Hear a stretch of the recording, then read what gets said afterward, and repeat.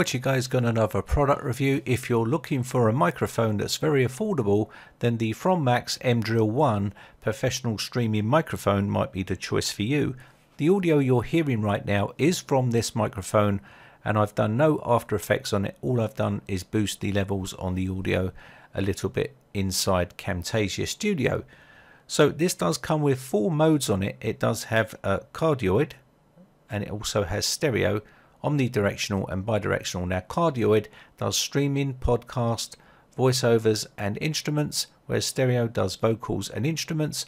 Omnidirectional is good for conference calls and events, and bidirectional is good for interviews, instruments and vocal duets. So you've got all the options available to you here on a very affordable 48 kHz 16-bit microphone. So you're going to get the pamphlet, and you're also going to get your microphone in a nice foam padded box when you get it delivered to you, so it's not going to get damaged in transit to you. So let's get everything out the box so you can see what you're going to actually get if you go ahead and purchase this. So this is what you're going to get. You're going to get your registration card, and you can get an additional 12 months registration when you register online. Also, you're going to get a couple of stickers, and you've also got 3 meters of braided cable here with gold plated ends. One is a standard USB and one is the Type-C connector, which goes into your microphone. So you've got all the options available for getting really good quality audio without having all those fancy mixers. And you've also got the microphone itself, which does have this sound enhancing acoustics chamber here. Now you don't want to be speaking into the top bit, you want to speak directly in the front. You've got that nice big weighted stand on there, which you can remove. That does have a 3.5mm audio jack. It also allows you to change the mood lights on the bottom, which I'll show you later. And microphone if you want to mount it onto some sort of arm or stand onto your desk there, which I would advise you to do to get it off the desk. So the overall look of this is made of mainly plastic and metal, and you can see you do have that nice little look to it, like a Yeti microphone there. So on the back you do have the gain button and also your volume button here. You can change these to your liking, give it a bit more gain if you wish, or a bit more volume. And you can also see there you can plug in your headphones into this as well, so you can hear your volume when you're talking into your headphones by using that 3.5mm audio jack. Now the mute button here is for the microphone. You can mute. Now it does have a couple of buttons on the front here, which is your microphone, which means you can mute it very quickly, which is very handy. And you also have your mode button on the bottom, which allows you to change it from Cardioid to any other mode that you want to, like stereo, bidirectional or omnidirectional, depending on what you want to change it to.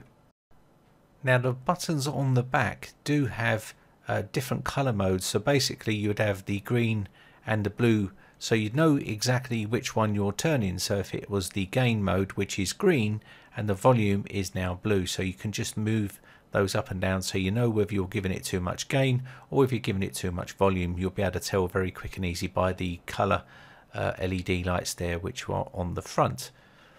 Now also you can change the modes here, and they have got LED lights on there to let you know which mode you're in, whether you're in Cardioid or stereo or omnidirectional or bidirectional. Now there is an LED mode button on the bottom which you can push, which change the colors of the LED on the bottom there. As you can see, there's a bunch of different colors on there if you wish to have it on a different color, and you can even turn it off if you wish. So that's always available there. You've got your 3.5mm audio jack there if you want to plug your headphones in, so you can hear the audio which you are speaking if you're doing a podcast or something like that. And you can see the different colors for the different volume and gain buttons there, changing color there. Now I would advise you to put too much gain on this because you may get a bit of feedback, so keep the gain down at a reasonable level, probably 2 or 4. I've kept mine on 2 for this video, and I'll just boost the volume, and that's all I'm going to do for this particular audio. So all the audio you're hearing right now is without any sort of post-production edits before you upload it. I've not done any of that. What you're hearing here is the audio from this microphone, and you can just turn the volume up or boost the volume, and that's all I've done in Camtasia Studio. Now obviously you can add a bit more bass if you wish in post-production. That's entirely up to you. But at £79, I think it's a really good buy for someone who wants to start out a YouTube channel, maybe doing some gaming audio or podcasting or voiceovers or whatever it is you want to use the microphone for, I'll leave the link in the video description. So I hope you enjoyed it. My name has been Brian from briteccomputers.co.uk. Thanks again for watching. Bye for now. Now, if you haven't subscribed yet, hit the big red subscribe button on my YouTube channel and hit the bell notification button next to that to be notified when we upload new videos.